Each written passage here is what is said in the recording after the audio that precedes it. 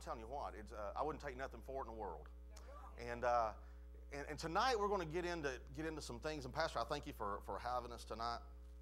And we got people taking care of our service tonight. So, amen. If you want to see our building and all that, you can look us up on YouTube. Praise God. So you can just punch in River of Life Lafayette on YouTube, and all of our services are on that. And so we don't got the camera work like we do here at the home church. Amen. But you can still hear what's going on. At least you can hear it. So, and then you know, you can't. We don't have nobody working the camera, so you know, whenever I keep on walking, there's nobody to follow me, and you just hear me talking instead of. So maybe we can work on that. Praise God. It's coming. Amen. Hallelujah. We don't see. Dr. Jerry, talking about tithing offering, Dr. Jerry Savelle said something the other night that it's something you should know, but you know, there's things you just that all of a sudden you've probably heard it, but it didn't ring a bell. This ain't got nothing to do with my message tonight, by the way. But going along with, you know, we walk a lot of times as Christians, and we're sitting there and we're saying, how can I afford this? You know, you ever walked in? How many up here you've done that? You said, man, I like that house. I don't know if I can afford it or not. Man, I like that car. I just don't know if I can afford it or not. And Dr. Savelle was saying, you know, it's when God spoke to him about start believing me for an airplane. And he says, well, Lord, I can't pay for that. And most profound words from the Lord said, I didn't ask you to pay for it. I asked you to believe for it. Amen. Amen. Now, whenever you start thinking like that, God didn't ask us to pay. He didn't, in here, look at his word. He didn't ask us to pay. He asked us to believe, didn't he? Amen. He'll take care of that. But if we'll believe, he'll take care of the rest for us. Amen. So that has changed my total way of thinking. Amen. I no longer think I can't have something. Amen. Just because it might cost too much. Amen. Why? Because he's the God of more than enough. Praise God. Just think, the streets of gold. I mean, we talk about gold down here. You know, the value of gold. Well, man, it's pavement up in heaven. Praise God. And we think he can't supply our needs. I'm telling you, we serve a big God today. Praise God. Hallelujah. And I got a great story for you. A little lady that's been coming to our church for a few years now. She came out of a denominational church. Won't name the denomination, but she had some mess up thinking when she started coming to our church. And she's actually the mother of someone that comes to our church. She started coming. They got her talked in and got her coming to our church. And just to show you one example, Pastor, of the glory of God, she came in. When she first started coming to our church, she came rolling in a wheelchair. She's not in a wheelchair no more. All right? Praise God. And I'm telling you what, this lady, she made the statement last year or so ago, sitting under the teaching of the Word of God. She said, I'm telling you what. She goes, God has rewired my thinking. And I said, that's a great analogy right there. God has rewired me. She goes, God has rewired my mind. That's how she said it. God has rewired my mind. And I'm telling you, she got a hold, and the funny story, we just got through saying our confession. She said, Pastor, I let her give her testimony this morning. She said, since I've been coming here, she goes, I didn't believe in tithing. She goes, she goes, you'd do that tithing confession? She goes, and I wasn't going to say it because I didn't believe in it. And she wouldn't. And so she said that, the church, she goes, I got so mad. She goes, y'all do that tithing confession. She goes, and then you taught out of Malachi chapter 3 one morning when you was getting ready to receive the tithes and offerings. And I normally don't. I just, I get up. I'm like Pastor Allen. I don't got all these sermonettes and all that to receive tithe. I just like, okay, get your tithe out, So, I'm one of those type of deals. And so just that morning, the Lord impressed upon me to read Malachi chapter 3. We began to read Malachi, kind of taught on it just a little bit. And she said, all of a sudden, it became a rhema word to her. She goes, I got so mad. She goes, because what happened was the church she was going to reversed that scripture around that you weren't supposed to. I said, well, how do you even reverse that around reading it? I mean, I know we say school messes thing, you got to go to school to mess that verse up, but how do you even mess that up? But the church in return basically taught, no, you give your money to the pastor and his family. You don't give it to the church. And so So she was brought up in this. The pastors lived off everything. This particular church took a percentage. You didn't give 10% voluntary to God. They took a percentage of your paycheck. Messed up stuff. Some messed up stuff. And she said, whenever you read that, Malachi chapter 3, she goes, I got so mad. She goes, when I realized I have been robbing God and that I have been missing out on this blessing. And she's a tither now, praise God. Because she got a hold of the rev. God is blessing this little lady. I'm telling you what, it just excites us to watch what God's doing. In all of our people, and, you know, God sent us, when God sent us to Lafayette, I want to say this right here, and then we'll get into the word. When God sent us to Lafayette, I'll never forget it. We were praying about it.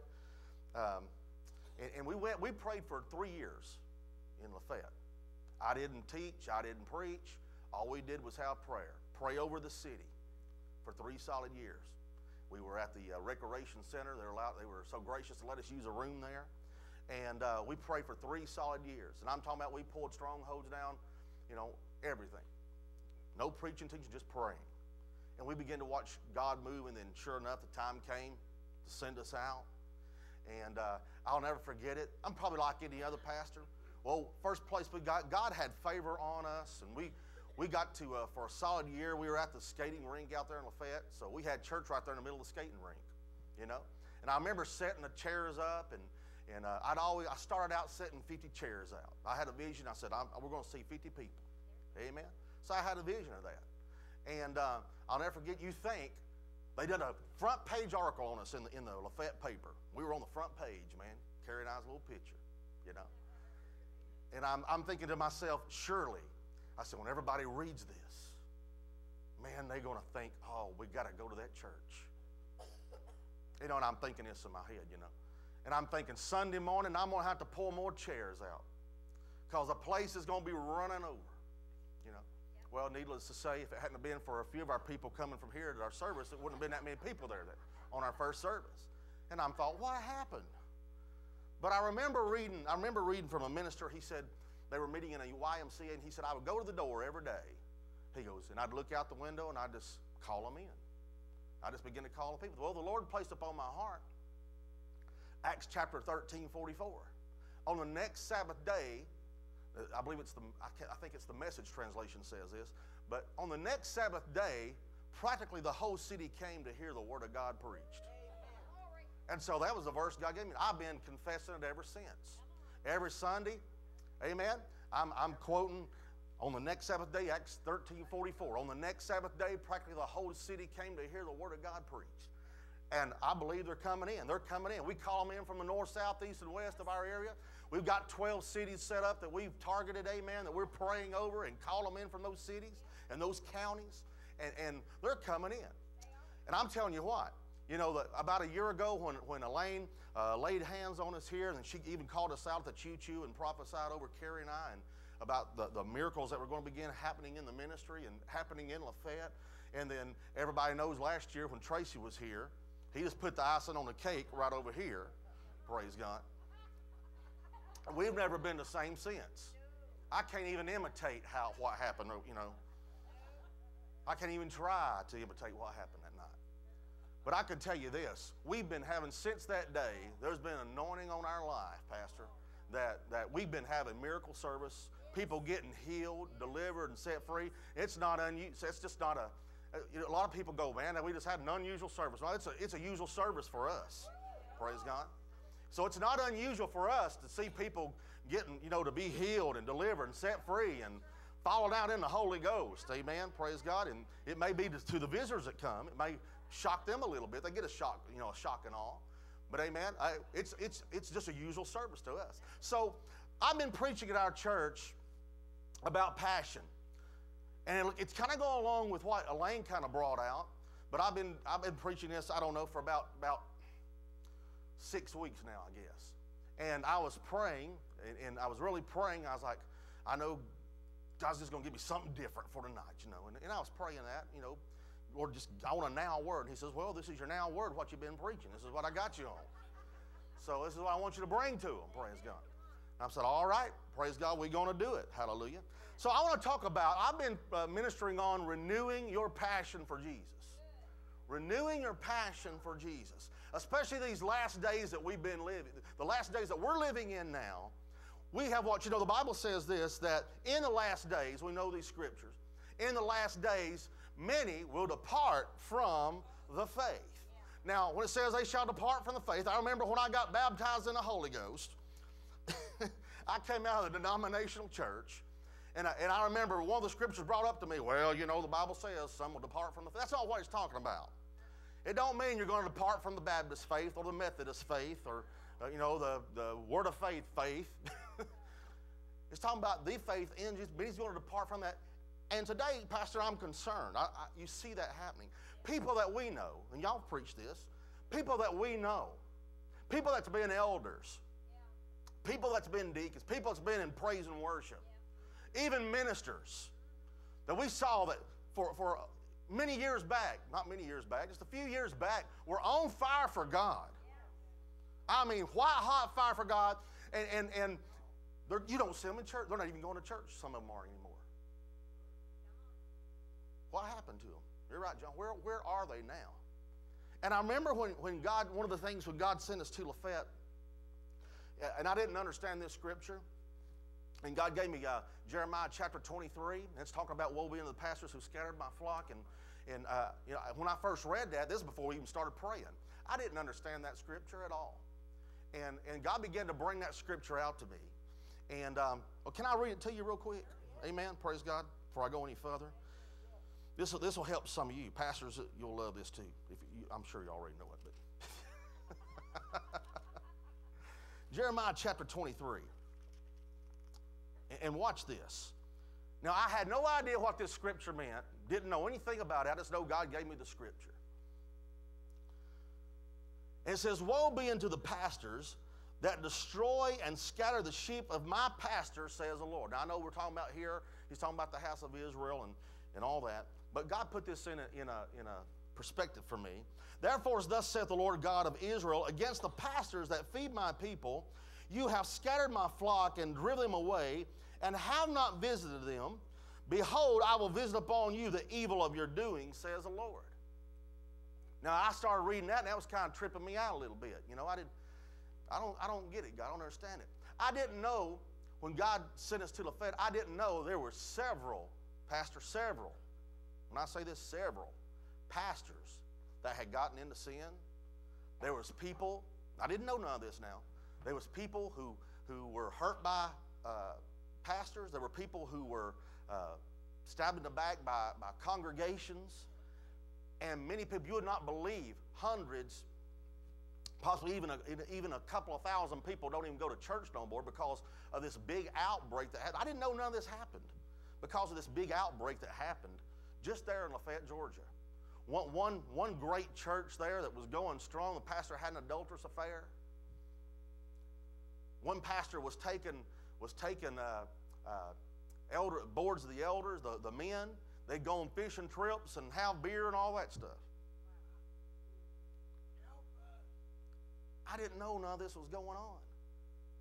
And then lo and behold, I kept on reading, and God says, I will gather the remnant of my flock out of the countries where I have driven them. I will bring them again to their folds. They shall be fruitful and increase. Praise God. And I will set up shepherds over them, which shall feed them, and they shall fear no more, nor be dismayed, neither shall they be lacking, says the Lord. Praise God. Now that's something to shout about right there. Praise God. They'll never be lacking anymore. Praise God. And I'm telling you what, in this new year, God's give Carrie a word, having no fear in the new year, that she's been teaching on, praise God. And I think Brother Copeland has been teaching on that. And our people's just getting so fired up. Amen. So I've been getting concerned and have been concerned over the years about people's passion, even in our church. And I even began looking, Pastor, even at my own life.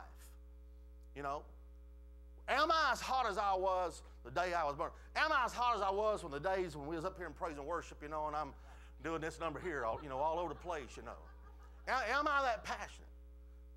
Amen. I'm like Pastor Allen, praise God. Somebody says, well, you know, that fire one day, it'll burn out one. No, it's not burned out, praise God. But I like going back and doing a checkup on me. Am I still on fire like I was? You know, you hear people talk about praise God, you know, amen, things ain't like they used to be. And you hear, well, River of Life isn't as hot as it used to be. You know, well, you need to go back and check because the church is still here. Where are you? Amen?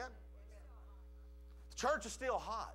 I love it. Don't you think it's odd whenever, well, it's not odd, but don't you think it's funny? I know while we were, you know, still here in pastoral care and all that, we would have visitors come in and you would hear these same people, you'd hear kind of, man, it just ain't the same as it used to be. But yet we'd have visitors come in that's going, man, this is the hottest thing going I've ever saw in my life.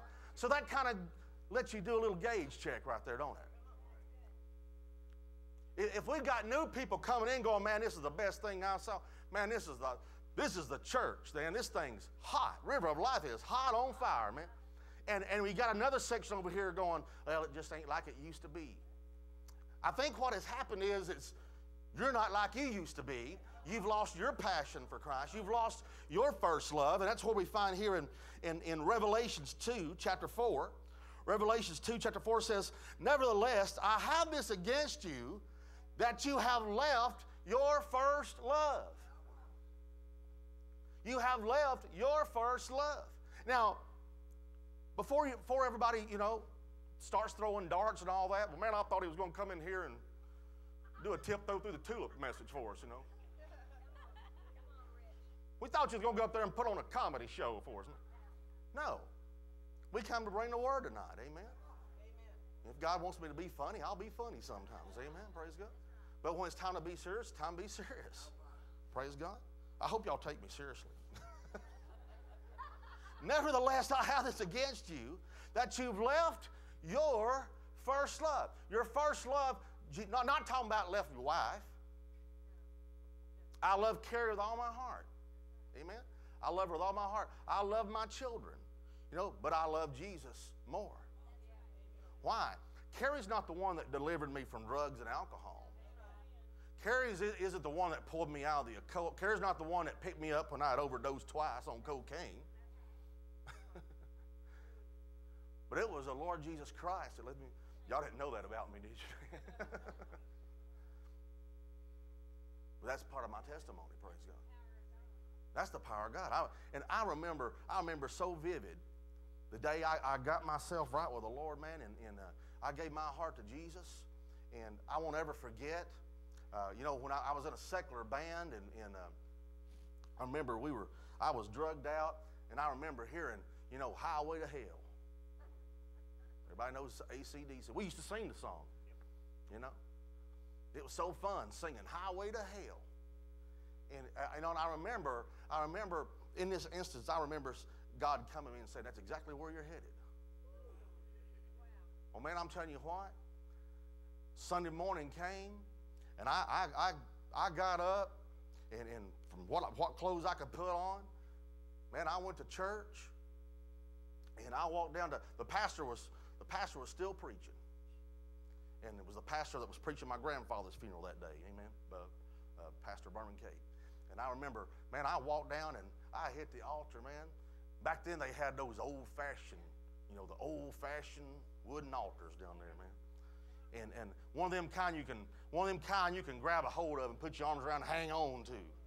And man, you're giving your heart to Jesus. And I remember my life being changed that day. And so Carrie didn't pull me out all that. Jesus did. He's my first love tonight. And he says right here that you have lost I have this against you, that you've left your first love. And people have allowed the world to come in, the things of the world have come in and pull us away. A lot of people aren't in church tonight. Can I say this and nobody throw nothing at me? Everybody's watching the football games tonight when they ought to be in the church. Now, the reason I'm not watching no football game tonight is because I'm fasting television. No. I wouldn't be watching anyhow. I'd be in the house of God tonight in the first place. Amen. And I always loved it because God always tested me, because we would have back when they had the national championships it was on the first of the year. Well, we're in here. And Elaine's preaching, you know. And you know what that means? We ain't getting out in time to see the national championship. And I'll never forget going to, when we'd go up to Wartburg Prison all the time, man. My night to go always happened when Tennessee and Florida played. You know, I didn't get to see my Gators stomp on Tennessee. You know? Back in the day. Now, I ain't got nothing to talk about right now, okay? We've got a new website up, Fire Will Must Chant now, instead of, you know, but getting all that. You've left your first love. And then in Revelations chapter 3, verse 15 says, I know your works, that you're neither cold. Oh, man, we don't like this one now. Because, we're faith people. So we don't like these scriptures like this when it starts hitting home. I know your works, that you're neither cold nor hot. I could wish that you were cold or hot. So then, because you're lukewarm and neither cold nor hot, these aren't good words. He says, I'll spew you out of my mouth. But you know what? Red letters. Red letters in your Bible. So I want you to take as we're sitting here tonight, and I just read these two verses to you, I want you just to digest those just a little bit. And think about those two scriptures. Are you hot tonight? Are you hot tonight? Are you a witness for him? And I was given the illustration this morning, and I love doing this. I've got real bold now, and so I love doing this. I was at a gas station one time, and we had gotten out of church, and you know, here at River Life we had our. Oh, by the way, I did this for Elaine.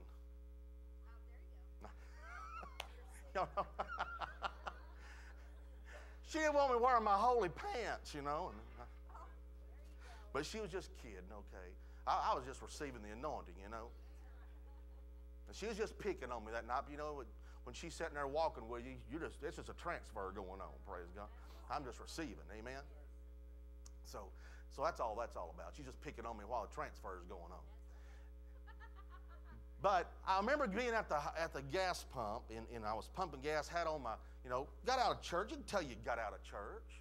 You got a suit on. It's Sunday. Bible's laying on the dashboard. And a dude comes up, and he's kind of, looking around. He's been at church too. I ain't got one with me. But he's got you already knew what it was, didn't you? He's got a little tract with him. And he walks up to me and says, sir, I'd like to give this to you for you to read. It's a little one of those chick tracts, it's, talks about, dying and going, where would you go if you died right now? And it just so happened, I was like, on the inside, I didn't say this to him. On the inside, I said, you coward. That sounds mean, but you'll get what I'm talking about. Over here on the side, now I'm not saying this just because of the way they're dressed, but over here was a motorcycle group with angels of death or something on their back, on their vest. And I'm like, why don't you walk over to this group over here and hand them that tract? Why do you want to hand it to a guy standing in a suit that you know's been to church? And I'm thinking, why don't you just walk over there and hand it to those guys right over there, man? Put it back in his little pocket and got back in his car. And he didn't go, but I'm talking about being bold, man, walking up and being bold. Being like Pastor, walking, when he was going down, where'd you used to jog at all the time? The levee, yeah, the levee. I like those levee stories, and meet the Jehovah's Witnesses all the time. And he'd just, when he walked up to him, be standing right in front of him, just, you want to be filled with the Holy Ghost? Amen. How awesome is that? That's called bones. That's being white hot, by the way. That's being on fire for God. Amen? So I want to look at a few things. What would cause us? What are some things that would cause us to lose our passion? So let's take a few things right here. Why people lose their fashion. Their fashion. Yeah. That'd go good too, why people lose their fashion. Because of Hollywood, that's why. That's a message right there. Why do you lose your fashion? But watch right here. Here's why some people lose their passion. By allowing something precious to become familiar. By allowing something precious to become familiar. Can I say something right here? By allowing something precious to become familiar. My first thought when I was writing these notes down, my first thought was, my pastors are precious to me. And I want to say this, Pastor. All the time we were here, and still, I never wanted that. Everybody wants pastor to be their friend. Amen. I like what Dr. Barkley always said. He goes, "I didn't come to be your friend. I'm here to be your pastor." That's right. Amen. But I want pastor to be my friend, and they are. They're our friends. Praise God. But I want them first place in my life to be my pastors. Amen. I want to be buddy, and man, I can use pastors to get me over here. I can use pastor's name, amen, to rub elbows with this guy over here. I never wanted anything like that. Now, for me, some people may be like that. I don't know. And I know there's people out there like that. I don't want to be like that. If God wants to set me up with somebody, God will set me up. Amen. Praise God. And that's my. I've always wanted to be humble in that area. Amen. I want God to set me up. I don't want man to set me up. Not just because I know somebody to be able to be set up with them. I want God to set me up. And so one of the things I never, ever wanted to do, I never wanted to become, and pastors, I can honestly say this, that whenever you'd be up here ministering, both of you, and the power of God be on you, I never one time ever go, well, that's just pastor. Or pastor would give me a word, that's just pastor. I'm on staff with them, work with, that's pastors, talk. I never, ever, I can say that honestly before the Lord. May God, what does Mike Murdoch say? Let my tongue clean the roof of my mouth. I've never got that. Hey, you walk away when I talk like that. So you know what happens, if it is. But I never ever wanted to get to that. I never ever wanted to get to the point to where I was familiar with the anointing on your life. Amen. I wanted it fresh, man. And I want to know that the power of God is on my pastors. They're speaking into my life, and they're changing my life, Carrie and I's life. And we mean that, and still are. And I mean that with all my heart. And so that's the one thing I said I'll never, ever do. I'll never become familiar. But you know what? We've watched people become familiar with our pastors. We've watched people become, I didn't know this was going to turn into a River Life message. I ain't even I'm just on my little first note right there, man. There's 6 pages on there.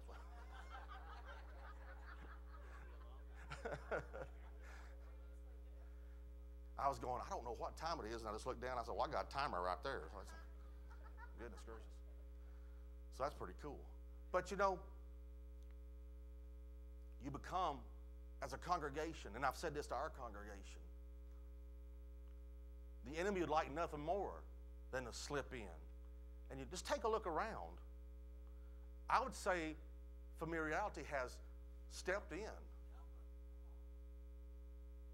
And you can just, you can look and you can see that. Where are the people?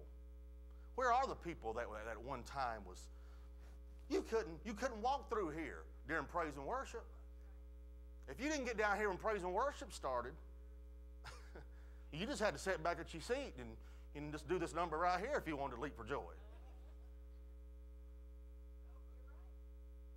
And so people become familiar with the anointing of God. People become familiar with praise and worship.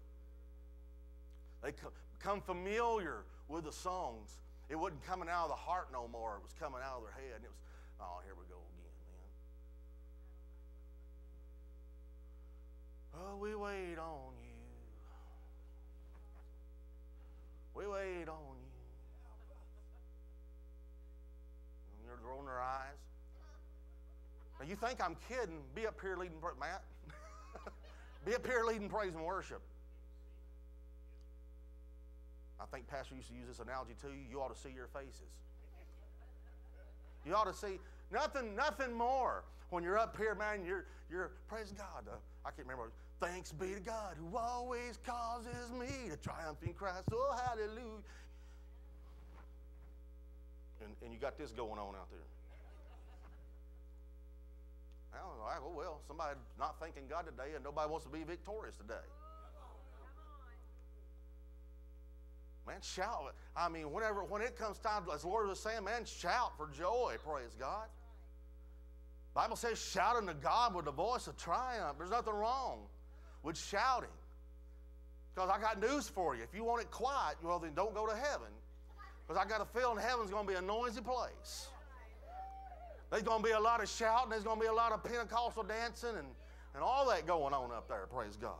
But one of the things that keeps us, that causes us to lose our passion is by allowing something precious to become familiar to us. Not only that as far as people or a service or your church become familiar to her, but even your walk with just forgetting where you came from. Forgetting where you come. Somebody going through the same thing you did. You know, we've got a person. And Carrie actually said this. She said, you know why you don't like this certain person? It's not that I don't like them, it's just I'm aggravated with them. And that's exactly what she said. She goes, you know why you've got a problem with them? Because they were exactly like you, or like you were. And I see that. I want everybody to forgive me. I want everybody to have patience with me. But I can't have patience with this person. I'm forgetting where I came from. Dealing with somebody, dealing with a, you know, this the other, I told Carrie the other day, I said, I'm sick of these people. I've only been pastoring 5 years, and I'm sick of them. Oh, no, this is going on tape. They're going to see it. Scratch that off. Tyler, scratch that off. I just love you.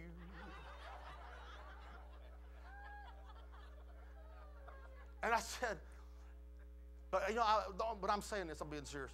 I said, man, I'm getting sick of them. I said, they're not even listening to a thing I'm saying. You know, I'm trying to tell them how to get out of this, using the Word of God, not me trying to tell them, but using the Word of God. God's trying to show them how to get out of a situation, and they're just going in the opposite direction. Acting like they just don't even hear it. And I'd get so angry. Well, what was happening to me? Same thing. I was forgetting where I came from when I wanted somebody to, I wasn't getting something. And it took me a little time.